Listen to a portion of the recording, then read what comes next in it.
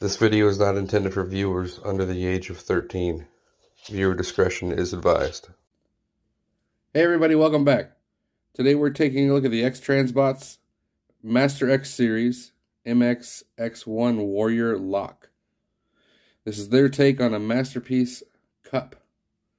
I gotta admit, I was pretty hopeful and excited about this guy, but wow, that's all I can say.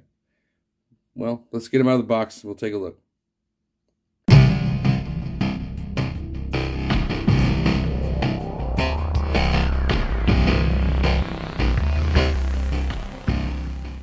So here we have Locke out of the package, but first we got to talk about accessories. And he comes with a lot. First off, get the instructions. Don't even crack these open because it's not worth it. The heartache that these instructions will give you is not worth opening this booklet. Comes with a collector's card. For those that are interested, same artwork that's on the front of the box. You got some stats on the back. Take a look at that if you are. He comes with the Sharkticon tail, which actually, I admit, this is actually really good. It's got ball all the way down the one side, so you can get some nice posing action out of it. Nice flexibility. And it mounts into his hand with a standard masterpiece style peg and hole method. So, very well done. Speaking of hands, he comes with two sets. They both articulate the same way with a dual hinge system. Hinge right here where the hand meets the thumb and also at the knuckle. So you can get some flexibility out of it. Comes with two different sizes. You got these small hands, which are more masterpiece size, and then you got the larger hands that are on them, which are more cartoon accurate. So I'm going to go with the cartoon accurate ones. He comes with four faces. You've got the stern look, which is on him now. You've got the cigar face, which looks really good. You see it glued all the way through, so you won't lose it like the fans' toys. You got a happy face, which you don't see on cup very often. You have a super angry face, which I'm more likely to use than the happy face. You have the choice of a round top to the head, which right now he's got the flat version on. Neither one of them fits too good, but I'm more of a fan of the round head. And then he has two of the worst sidekicks you would ever see. I'm not even gonna get into these because the transformation is horrible. They're a floppy mess. It's not really worth it. I mean, it's very simple. You essentially just bend them over. And with this one, the grip just sticks out the back of the legs. And they fall apart. If you sneeze on them, they fall apart. So, not well done at all. I don't care who they came for. But they have eye paint. It's pretty good. So, I mean, these are definitely an afterthought. It feels like they don't really fit the bill. Like, we'll go ahead and transform this one, which, as you can imagine, super simple.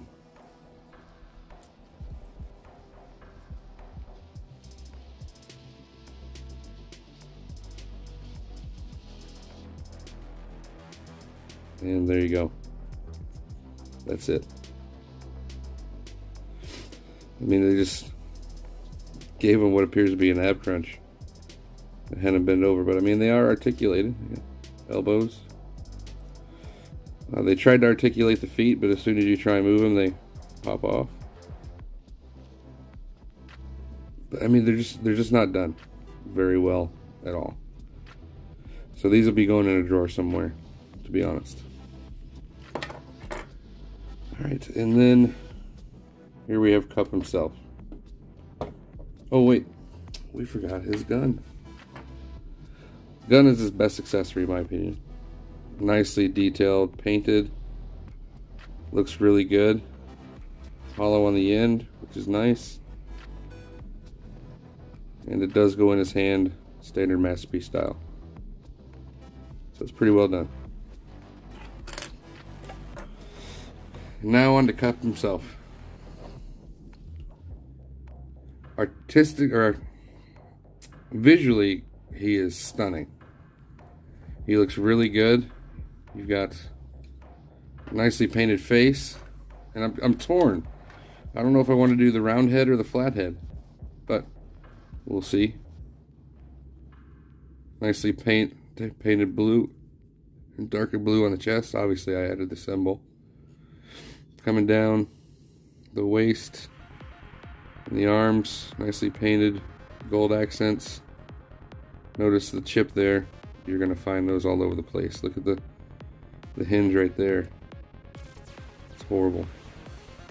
Along the legs are painted and they're die cast. Good luck keeping these things in place. Coming down the legs to the feet. It's nicely detailed, nicely painted. There's a lot of die cast, but man, it is just not done well. Looks good on the back. Kind of the weirdest rear butt flap I've ever seen. It almost looks as though it's gonna clip into the here underneath the backpack for security. But now this long piece right here has nowhere to go. So it's like they made a design choice and then they changed it. Coming up the back, I mean the backpack, to be honest, looks really good. Nicely painted. It's not big and bulky. Into the back of the head. So let's go over articulation. Head can pivot up and down, all the way around. No side to side though. And good luck moving it without untabbing it from the back. Shoulders, very stiff. Can go more than 90. You've got upper bicep rotation, double jointed bend at the elbow, wrist swivel. Again, the fingers open up. The index finger is on its own pin, and the other three are just locked together. The thumb is stationary. Coming down to the waist, you do have a ab rotation. You could call it an ab crunch, but wow. Coming down to the legs, this is where things really start to go south. You've got skirts that lift up out of the way, and you have a really weird sounding ratchet.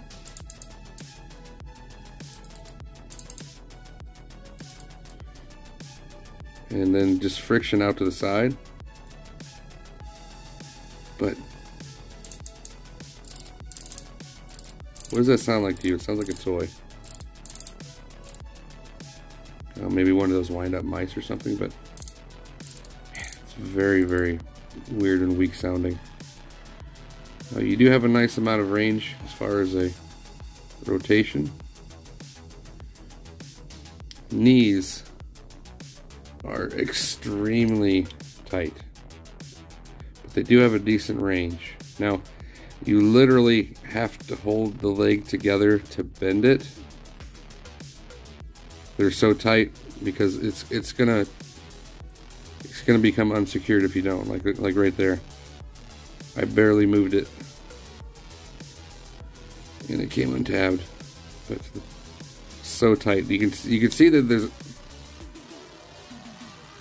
Just switch legs. You can see that there's a ratcheting system in there, but they're so tight, and you are constantly battling loose joints. Coming down to the feet. Feet go up and down. You do have a rocker, so decent amount of range. Alright, now my nitpicks. He is definitely way too loose. You pick up here, and 9 times out of 10, you end up with that because of the transformation. So you always want to make sure when you grab them from below that joint. Ab crunch, it's just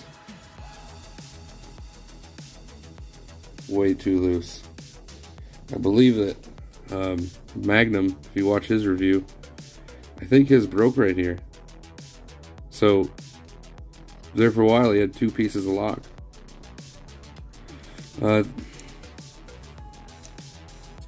That with the knees, these joints are always wanting to pop out.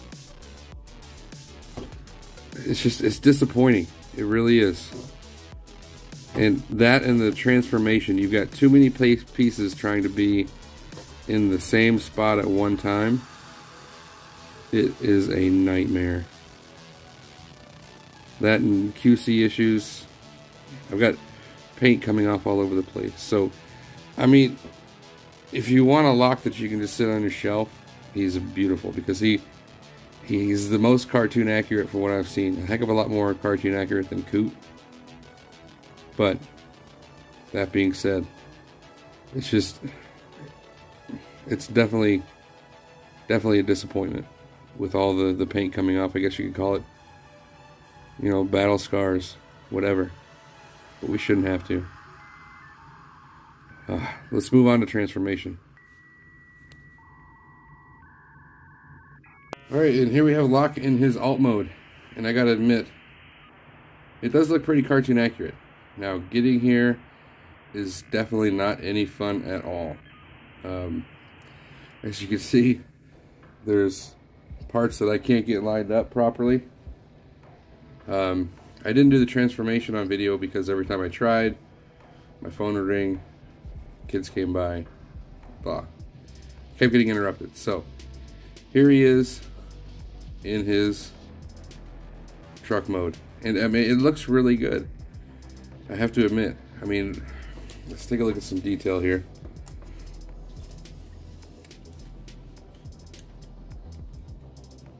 I do not like the way he doesn't tab together good. I mean, as soon as you move one thing, something else moves out of the way. But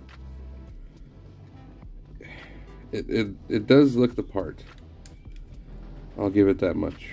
Oh, now the flat gray rims definitely are probably the weakest part of the decor. That and the screw bumps there. Coming across the back, I mean, he's got tailgate ribs in the back, or the tail bed, truck bed ribs. He's got fold-out bumpers that fold out of the bottom of his feet. But there's just way too many moving parts, in my opinion. And again, everything is competing for the same space. So once you tab something in, something else moves out of the way, and it's impossible to get it right. And it's just disappointing. I mean, he is the more cartoon accurate looking cup, But, I mean, you need to be able to tab it in. You need to be able to have it look somewhat decent. And with all the issues, it's just not there in alt mode. So in my opinion, I mean, honestly, I don't think I'm ever going to transform him again, because he looks stellar in robot mode. But vehicle mode, it's just a letdown, and way too many moving parts. Yeah. It's just a disappointment. Here he is with the different head sculpts and the round head on the top. And sadly, that's the best I can get it on there. And it's the same way for the flat head, but yeah, it's alright. What can I say? Thanks for including it. And here he is with Masterpiece Hot Rod and MMC RC. Alright guys, final thoughts. Well, I think you can probably tell by my tone throughout the whole video how I really feel about this guy. He definitely has his good points. I mean, he's well articulated, so you can get some good poses. But when the leg becomes untransformed because you bend the knee, then you know you have problems. Joints are too tight, there's tolerance issues. Perfect example right there. He's a floppy mess as far as waist articulation, even down to his butt flaps there. He falls way short. There's too many places where there's tolerance issues, and metal rubbing on metal or metal rubbing on plastic during the transformation. Perfect example is right here, the paint issues on the front of the thighs. I mean, every time I transform this guy, there's another spot that paint is scratched off of, and even though I'm careful, I mean, I've had to fix them twice. The two pieces that come up here on the shoulders, one of them broke off, and when I took it apart, I could tell it was over tightened at the factory. And then the pieces here on the side of the foot, one was off in the box, and it had a bit of glue the size of a pencil head on it. I mean, you can't hold die cast on with that small amount of glue. So, yeah. Negatives, there's quite a few. Positives, I mean, he does look great as far as the paint and the details. He's definitely, in my opinion, the most tune-accurate Masterpiece Cup that's on the market. But is that enough with a $170 price tag? I don't think so. So, is this a recommendation from me? No. I'm going to keep it just because, one, I like this look more than Coot. He's more cartoon accurate, and two, I think that he appeals to me more. But I don't recommend him at the price point. I hope this isn't Xtransbots' direction for the future. Because, don't get me wrong, or don't hold me to this, but I think I saw leg sliders just like this on Springer. They're a Springer that's coming out. So, I'm kind of scared for that figure now, to be honest. But, hopefully my somber tones didn't sway you away from the channel. If you did like the video, please like and subscribe. Let me know if you have him. If you like him, great. Tell me why in the comments. Well, that being said, please like and subscribe. Hope to see you again next time.